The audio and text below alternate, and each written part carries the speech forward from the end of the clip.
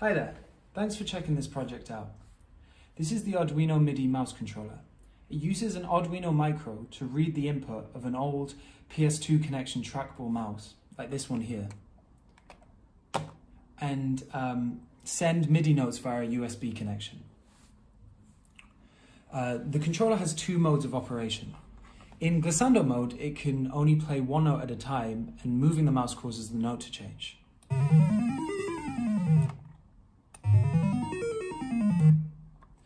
In interval mode, left and right mouse clicks can be used to play different notes. So you can construct a musical interval by first clicking with one mouse button, then moving the position of the mouse on the x-axis and clicking with the other.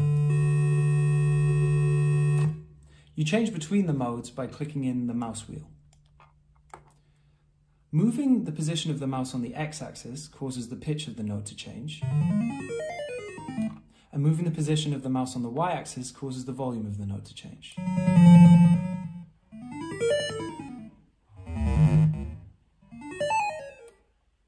Finally, moving the mouse wheel causes the value of a continuous controller, in this case the mod wheel, to change.